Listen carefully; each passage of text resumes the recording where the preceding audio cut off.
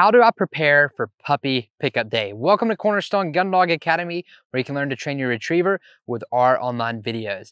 Puppy pickup day. This is the day that you have been waiting for and that you may still be anticipating. And I've got to say, it's really important that you get prepared for puppy pickup day because you don't want to show up, pick up your puppy, and then be scrambling around making sure that you have everything that you need. You need to be prepared before you go and get your puppy. So there's a few things we want to talk about, but number one, the first thing is you're going to need some supplies because puppies are puppies. They make messes. You're going to need to be able to clean it up.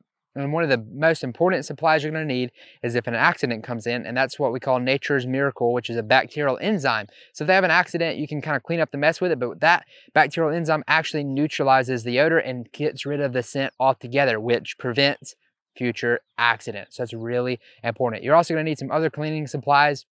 Anything that you would like if a mess arises, some paper towels, maybe some good cleaner, anything that you can get to make sure that you avoid some messes. Now, when you actually go for puppy pickup day, you're going to need two other supplies that are really important. Now, you're probably thinking of the first one, which is a crate. You're going to need a crate just in case you want to put your pup in the crate when you're driving it home. And then one that a lot of people overlook is dog food and water because your puppy's got to eat and they need some food. So make sure that you show up. And actually what I would recommend is, again, your breeder is going to be a great resource for you.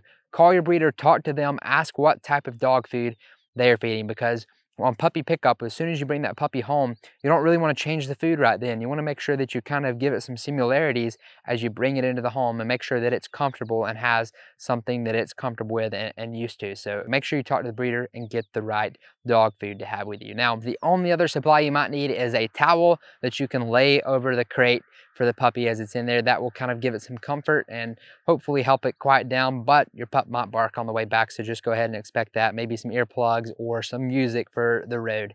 Now, once you have all the supplies that you need, there's some other things that you need to consider. And really, let's talk about the actual puppy pickup day. You're on your way to puppy pickup day. Maybe your family's with you. That is a great time to start talking about and communicating about different things, about the name of the puppy, how you're going to handle everything, what are you going to do if certain situations arise. It's a good thing to go ahead and work those out ahead of time. That way the whole family is on the same page. And once you've got all that down, you can travel wisely, which basically what I mean by that is show up on time. Or if you're going to be early, let the breeder know. Or if you're going to be late, let the breeder know, because they're balancing a lot of other people's schedules because it's puppy pickup day and they want to make sure this experience is as good as it can possibly be for you. So communication with the breeder is going to be key here as well. Now, in all the excitement of puppy pickup day, do not leave the breeder without getting the paperwork. It's very important that you get all the paperwork that you're going to need. If your puppy has a microchip, make sure you get all that information. Make sure you get all the vet records, all the medical records. That's very important. So make sure it's easy to forget because everyone's excited and you're thinking, I've got the puppy and we're going to get in the road and we're going to start heading home. But don't forget the papers. It's very easy to forget, so just keep that in the back of your mind as well.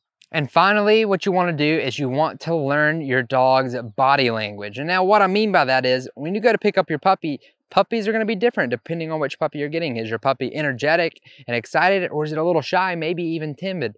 You know, if your dog's a little shy and timid, you want to be gentle with it, but you also want to kind of have a light, gentle personality and kind of get it excited and help build up its confidence.